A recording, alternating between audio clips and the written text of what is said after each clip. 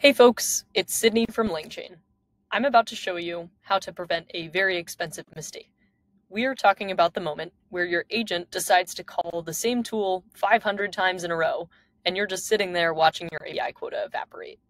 It happens, and it's preventable with LangChain's new tool call limit middleware.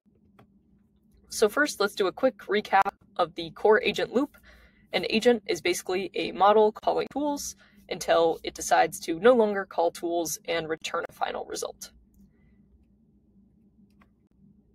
We changed the flow of this loop just a little bit if we want to add tool call limits in. So you'll see we've added an extra middleware node after the model calls tools, but before the tools themselves are executed in order to enforce those limits on specific tools.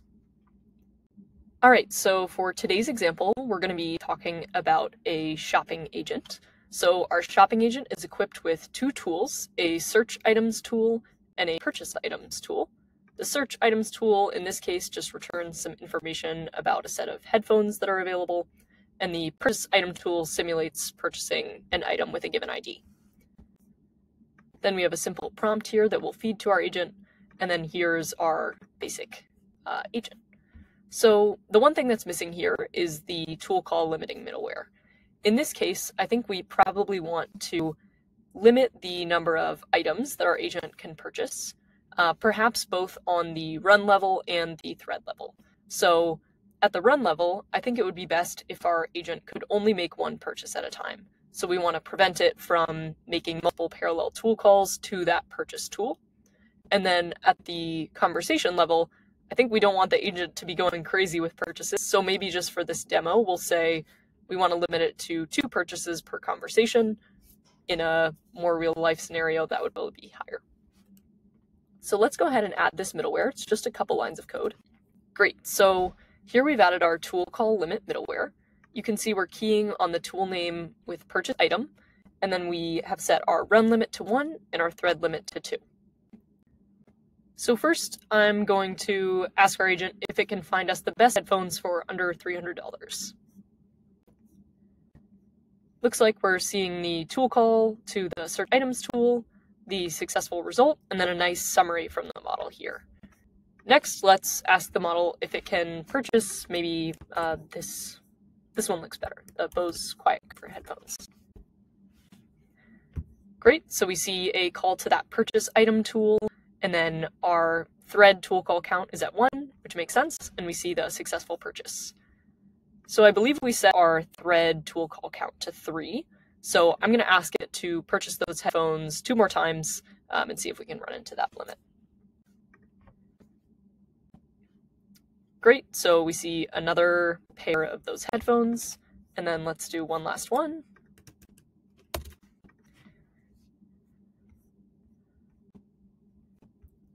Great, so here we're seeing the expected behavior. I've asked it to purchase me a 3rd pair of those headphones. We see the call to purchase item, which is actually interrupted with an artificial tool message saying, tool call limit exceeded, don't call purchase item again. And then the model kind of intuitively responds and says, looks like we've hit our limit. So let's see if I asked it again, what would happen.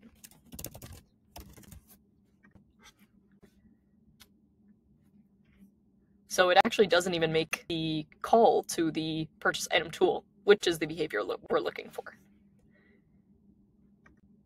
Separately, let's see if we can run into that run scoped tool call limit, which we set at 1 purchase per invocation. So I'm asking our agent, please buy me 3 pairs of the best headphones under $300. So it looks like our model called the search items tool. It got the results for the available headphones. It proceeds to purchase the higher rated headphones, and it calls the purchase item tool 3 times. In this case, we see 3 tool messages in response. We see 1 successful purchase here, and then 2 block tool calls because we've hit the run tool call count limit. We also see that the model correctly intuits what's gone on here. It successfully purchased 1 pair, but there was an issue purchasing additional items. Before we wrap up, I'd like to summarize all of the configuration options available for this middleware. So we have three main things that you can configure. One is whether or not you're setting a limit for all tools or individual tools, by tool name that is. The second is the scope of the limits. So you can either set limits on a run, which is like one invocation of your agent. So that would be with one human message, for example. And this is helpful for limiting things like parallel tool calls or long-running tool call loops. And then we also have thread or conversation scope limits. And so that's over a longer chat history with the same agent. Finally, we offer some exit behavior settings. So the default is what we call continue, which means that if a given tool has exceeded its limits, we just patch in tool messages, and the agent is allowed to resume and call any other pending tools. And then we ask the agent not to call said tool any longer.